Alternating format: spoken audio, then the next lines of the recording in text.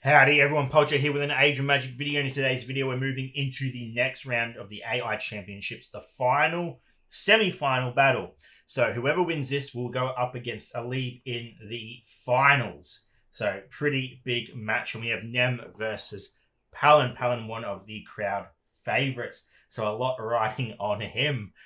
Not putting pressure on you there, buddy, but it is what it is. So here is the board. Nem won the coin flip and she opted to go first. So we'll go over bands, starting with Nem and then going one for one. Bands: Dracona, Irizet, Troran, Belladonna, Lucky, Naja, Nora, Wilhelm, Brynhild, Magnus, Qatar, Soothsayer.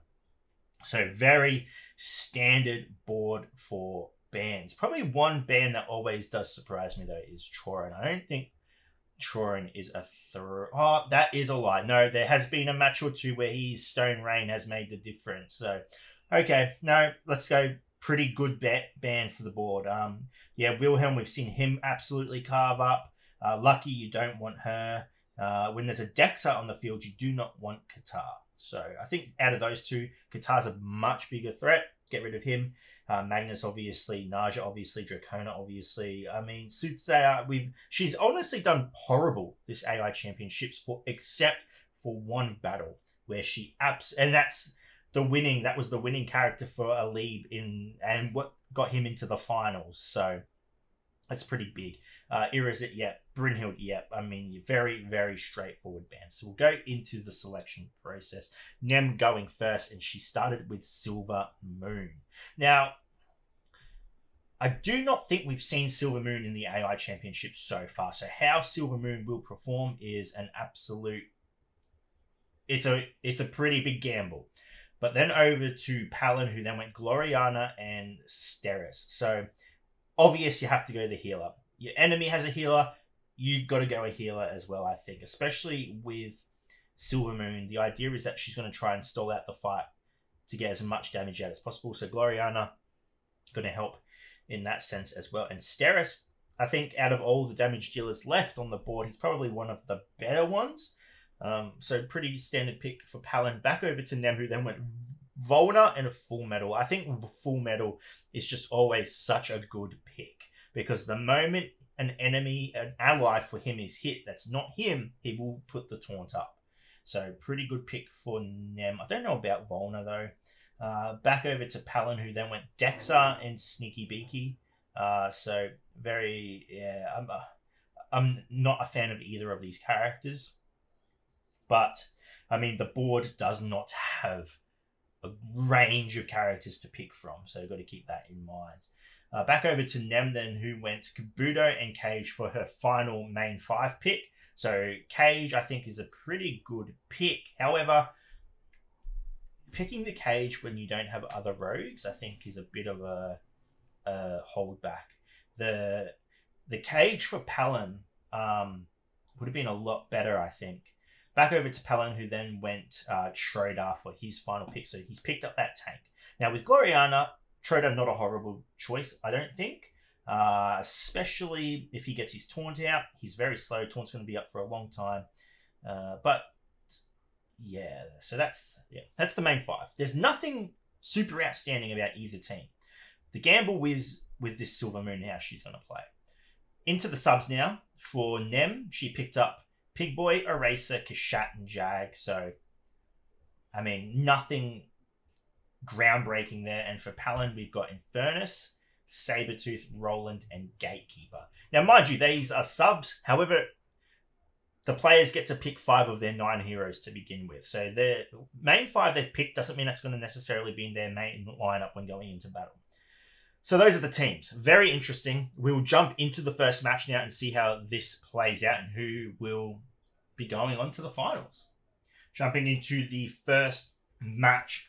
Cage goes into hiding. Gloriana goes out with her buffs. I think it only goes on Dexa. A bit of damage on the Roland, who gets a shield out on the Gloriana. That's going to be very helpful for the Gloriana. No big damage coming out yet. Silver Moon doesn't use her healing because no one's health is low enough yet. Big damage on Dexa. The taunt comes out on Schroeder, which is going to be huge. And then the buffs do come out from Gloriana now. Dexa still quite low, even with the AoE. So damage is going to come out on that Schroeder now. It's going to give Whoa! Okay, Steris comes through and one-shots the Silver Moon. That is massive for Palin. Huge, huge, huge. Zatchorin is taking a lot of damage. Now they need to take out another damage dealer. If they can take out Cage, I think Cage is probably the next big threat. Or maybe Volna. Schroeder finally down and is a 4v4 situation with Dexa on the absolute ropes. If they Dexa down 4v3 situation now and 2 characters low, but AoE comes out. If Gloriana has another heal lined up somewhere, Cage goes into hiding. Big AoE from the Volna. Not doing a huge amount. Bit of damage from the Steris. Steris is actually doing a lot more than I thought. Heal comes out for the Gloriana, giving Palin a bit more life, but she is eliminated. It is 4v2 situation now.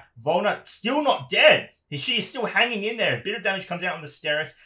Palin needs to take someone out. He's rolling falls. It is Steris left. There's not much he can do against 4 characters, I don't think. This damage was too split. I don't know what was going on as the first point goes to Nem. We're going to take the fight over to the contenders and see what they would like to do.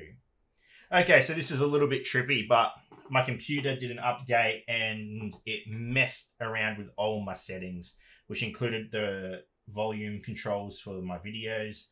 So the second fight was done and the volume was just scuffed. So I've muted the clip and we're going to go over what happened in the fight here. So yeah, the results. I don't want to try and re-record the fight, even though, yeah, we'll just get into it. So we're jumping into round 2. Nem has taken out Silver Moon and put in Full Metal, and Palin has replaced his team with Infernus and Sabretooth. So AoE comes out, pretty decent damage. Now we got the tank with the taunt out.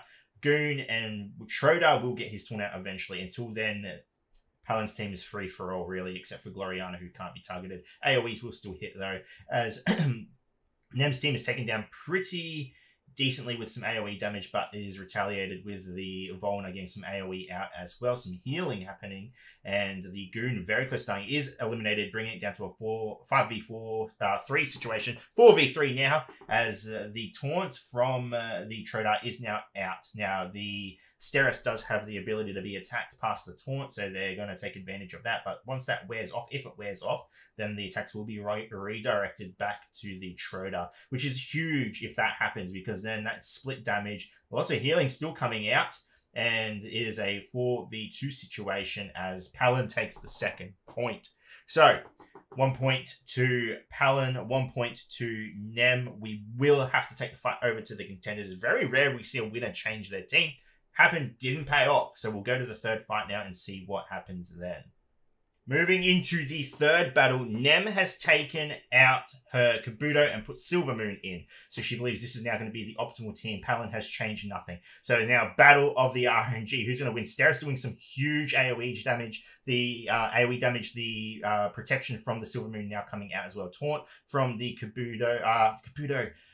Troda is out as well, so that's going to protect some of Trorin's team. Now, they've just got to survive long enough to get past this invulnerability. Once that falls, Palin is in a good spot. But as you can see, I mean, there's 2 characters on Nem's... Oh, the healer is down. On Nem's team that could fall. They're just being protected, though, from that Silver Moon. So we're going to have to see what happens. Now, Troda's going to take some more hits. He's a tanky boy. He's taking a few hits, but he falls. He's now a 4v3 situation as 1 character finally falls. And 2 dodges coming out. The Infernus goes into critical H. Or not in critical... Close, but Nem's team is in a really good spot. A lot of misses happening. Silver Moon nearly taken out. If they can take her out and focus some damage on the damage dealers, Palin might be okay. But Infernus very close to dying. He does die. The Silver Moon is taken out. It is a 3v2 situation. But Palin's team is not in a great spot as the Steris and Sabretooth are taken into critical HP. Not a lot of crits coming out. The Steris falls. The Sabretooth falls, giving the second